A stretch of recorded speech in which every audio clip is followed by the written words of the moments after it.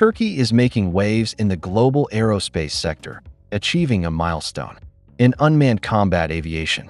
For the first time in history, two fighter-class UCAV, Bayraktar Kızılelma, successfully carried out a fully autonomous close-formation flight. This breakthrough demonstrates Turkey's capability to integrate high-performance, jet-powered drones into coordinated combat operations without human intervention. The Kızılelma, meaning red apple, stands apart from conventional drones due to its fighter jet-like performance.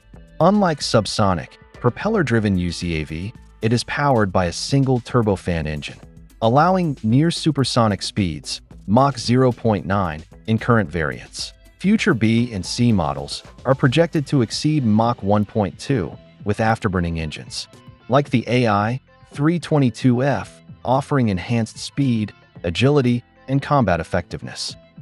During tests at the Akinci Flight Training and Test Center in Korlu, the two prototypes, PT-3 and PT-5, used advanced fleet autonomy, algorithms, and autonomous combat pilot systems.